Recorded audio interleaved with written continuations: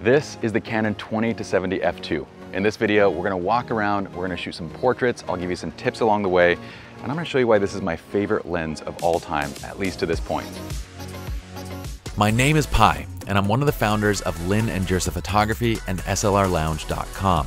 We're teaming up with Adorama to bring you a new series of photography tutorials called Master Your Craft right here on Adorama TV. So let's dive in. What's up, friends? My name is Pi. Welcome to Adorama TV. I'm here at Chapman. I wanted to start off today with a minimalist challenge. So I have my R5 and the 20-70, and the first thing that I thought is, this lens does a bit too much for me to make this a minimalist challenge. And I knew you guys would have an issue with it too. So instead, you can think of this video as kind of one part review, one part tips and tricks, how to find good natural light and compose your frames. Along the way, you'll see why the 20-70 is my favorite lens of all time, why it's such a really cool lens technologically for what it brings to us. Because essentially what we have is a zoom lens that acts like a prime. But you guys can see for yourselves. Let's go ahead and jump in. This is our lovely friend, Kiara. Thank you for joining me. We will link her up so you guys can give her a follow. For this scene, this is kind of the first scene that I wanted to work with. And what I love about this is this tree that's kind of dropping in. It's such a cool, look, this tree is ridiculous. It's so cool. So let's start with the walk-up shot. We're gonna start with kind of what not to do because we can make, well, Kiara is gonna still make things look decent regardless. But without the right technique, we can kind of still, that still looks pretty good. The walk-up shot looks pretty good. People are like, I like that better than the other one. I know, okay, right? So it looks pretty good already. This is 50% you, 50% this lens. Nothing on my side right now. So what I'm actually gonna do, Kiara, I'm gonna have you sit right in this spot of light right here. If we can use this light as a bit of a hair light, that'll be cool. But what I really love is the way the light's hitting the grass in front of you. I'm gonna use that. So I have a couple options in this scene. I could step back and I can zoom in, and at f2 you're gonna see that this really has a strong bokeh aesthetic. So Kiara, go ahead and have a seat. So I'm gonna lower myself down, we're gonna shoot right along the grass, and you'll see how we get a really great bokeh aesthetic with it. But the beautiful thing about this being a 20-70 is I have that flexibility, right? It is a heavy lens, but it's the only lens that I have to carry around in that 28-70 range.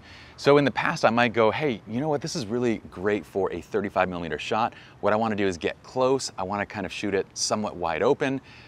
I can do it now with this lens. So I'm actually going to get close. And the reason is I want to use the width, a wider focal length, to exaggerate her limbs. So from that backside angle versus up here, now I'm at 35mm. I'm going to get low to kind of give her a strong presence over the frame. And I love that, Kiara. That looks fantastic. Hold that right there. Okay, so with that closer focal length, we basically get to exaggerate the limbs. And I really like that. I like that I can do it all from this. So going back, zooming in, we're gonna exaggerate the bokeh effect. Going close and zooming out and getting it to a wider focal length, we can exaggerate limbs. And we're giving Kiara kind of this low stance. So me getting low helps to exaggerate Kiara's presence over the frame. It's also why I'm having her kind of go chin up and looking down to kind of create that sense of dominance over this shot. And I love it. I'm gonna actually zoom out to 28 now. And let's get even a little bit closer. I'm framing out everything else in the shot too. Kiara, I want you to see how we have some open sky to this side. So that's kind of the natural light side. Yes, I want the highlights on the leg and everything from that side. And I want you to kind of play with the light on that side.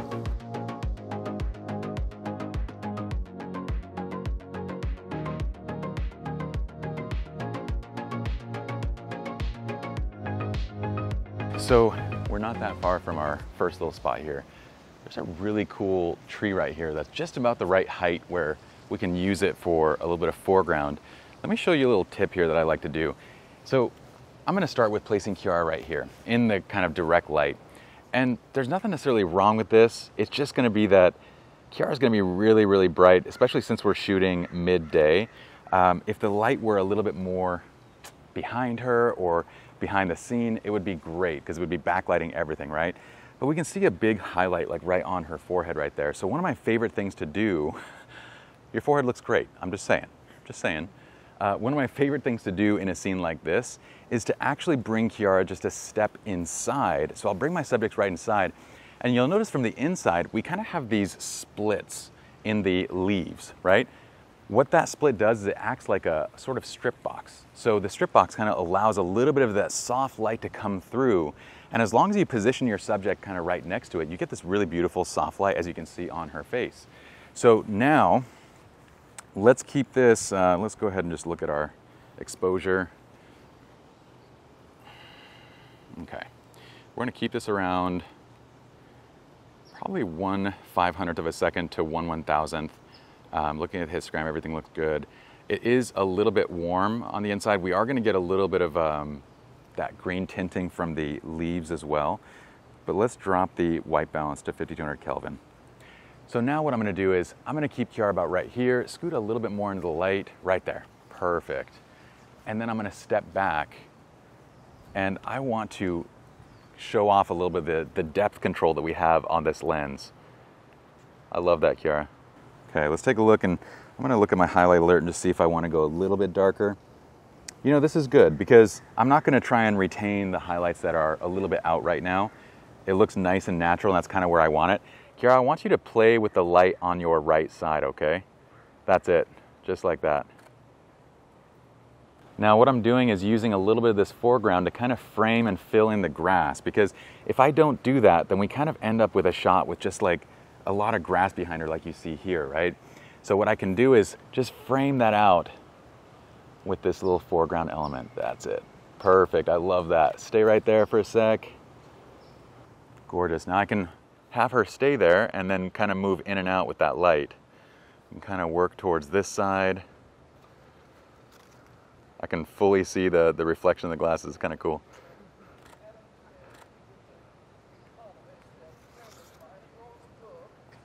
Right there, Kiara, that's great.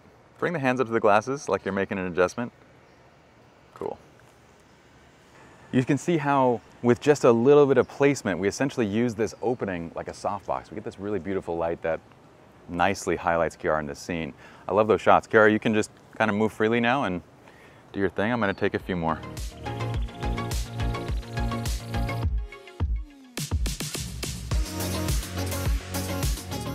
From that last scene, you can see this prime-like bokeh aesthetic from the lens. So when shooting wide open, we get a beautiful blur in the foreground to the background. The transition looks prime-like, but from a zoom lens. So this is one of the things that has me so excited. You're gonna be noticing that throughout most of this shoot, I'm gonna be shooting wide open, because that's really, to me, why you would buy a lens like this, to have the ability to have a zoomable prime lens. It's fantastic in low light, and of course it's gonna look great when you stop it down as well.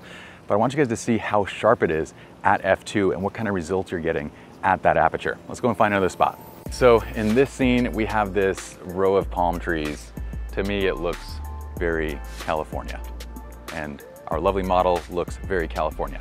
So I think it'd be fun to use the lens all the way at its widest. Let's again sort of exaggerate the length of the limbs. In fact, Kiara's a dancer too, so I might have you go up and like elongate. You know, when I do it, it's not like as good as when you do it, but you get what I'm talking about. They get it. Okay, so we're gonna start with your favorite. We're gonna start with the walk-up shot. We're gonna start with the what not to do. I mean, this isn't terrible. It's just, we're losing a lot of interest in the shot when we do it kind of like this. And we also get a lot of objects in the background. So this is one of those shots that I do want to get all the way down. We're going to use the width of the lens to exaggerate limbs as well. We have an awesome class that's like walking through the background. So this is going to take like 5 minutes now to clear the background. But let's put Kiara into a pose. So go ahead and stand right there. I'm actually going to use Kiara. So watch this. If I take this shot right here, you'll notice, in addition to the hundreds of students going through the background, you'll notice that we have this pole jutting out right there. So what I'll actually do is I'm gonna use Kiara to block the pole. So Kiara, yeah, you're gonna stand kind of right there and bring it, come forward a little bit towards me and a little bit this way. You'll also notice that there's this cool shadow right on the ground that I could use to lead into Kiara. Let me just make sure our Highlight alert and histogram looks good. Yeah, we're at 1/2000th f2 and ISO 100. I'm gonna back it up a tiny, tiny bit. Kiara, take a little step to your right. Yep, a little bit too much. Go back, right there. Now,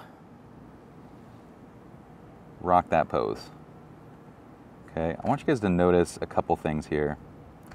I'm trying to frame her in the bright area of the scene, so I'm sort of framing her in the sky, and then we're not getting too close. See, if I get too close, one of the mistakes that we often do with wide angle lenses is we get too close and we can tend to elongate in a way that looks unnatural. This isn't even that bad, but I usually try to avoid like making the limbs look gigantic. Like there's a certain point where it just doesn't look that great anymore. So what I'm doing to control that is just backing up a bit and not bringing her to the edge of the frame. And Kiara, I want to get you just a tiny, tiny bit this way, right there. Oh, too much? Right there. See where that, yeah, that's it. Where the shadow kind of connects together. That's it, right there. Perfect. Now do your thing, my friend.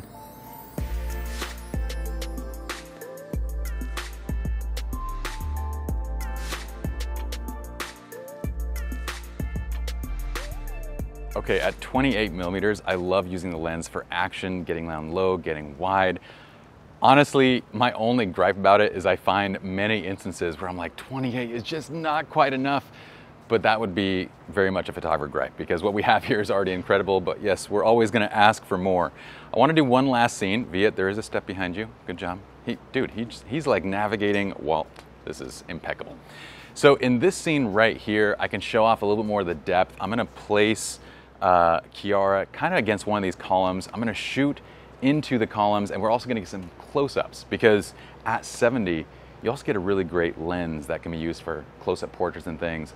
Obviously, we kind of want something like an 85, so we get no distortion when you go close to headshots, but this is still gonna do a really great job with that. So what I'm gonna do in this scene is we have this beautiful row of columns here, and you'll notice that the opening lets this light come straight through, and we're getting this nice reflection off the brick and off the concrete, which gives us a bit of warmth to the color of that light. What I'm gonna do is place Kiara right in front of this column, okay? Because from my angle, if I kind of zoom in, I get this beautiful highlight to shadow to highlight to shadow. It has a very nice cinematic look. I'm gonna show you exactly what I mean with this. Every time I see a spot like this is kind of the first thing that I do. The second thing that I do is move the equipment that we placed right in the shot, but that's okay. We'll handle that in a second. Kiara, look towards the light for a sec. There it is. Okay, so you can look at that shot while I actually go and clear the background, but we get this really nice look to these images. Now let me go in. Okay, so now, still shooting at f2, I'm gonna bring Kiara up a little bit. Let's bring you forward. I want you to kind of look towards the light. I'm gonna keep framing you right here. There it is. I love that. Hands in the pockets, looking out. That's great. I'm gonna get a little bit low. The reason I'm getting a little bit low is you'll notice that if I take this shot kind of standing, I end up getting a lot of concrete on the left side, even if I'm zoomed in. But if I get low, I can sort of feature more of the vines up above her. So I'm gonna get low and shoot up a little bit. That's great, Kiara. Okay, and she's barely a little bit too far towards the vine. So I'm gonna push you just a tiny bit this way, and then when you lean into it, so lean into that pose again, the same thing that you did a second ago, take a small step to your left. Right there. Yes, now show me the pose. That's it. So I want her head to not compete with like the vines that are right behind her. I want it to be right in front of that brick, nicely framing. That's it right there. I love that angle of light. Keep that up right there. We're gonna get close to the wall. I'm gonna show you kind of the depth going along the brick. Love it. Okay, now you can lean back against the actual brick.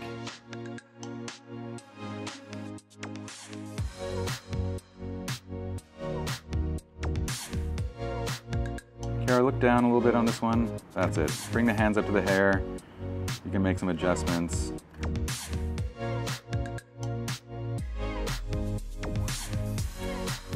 Okay, and then from right there, what if you gave me the eyes? Yep, just like that.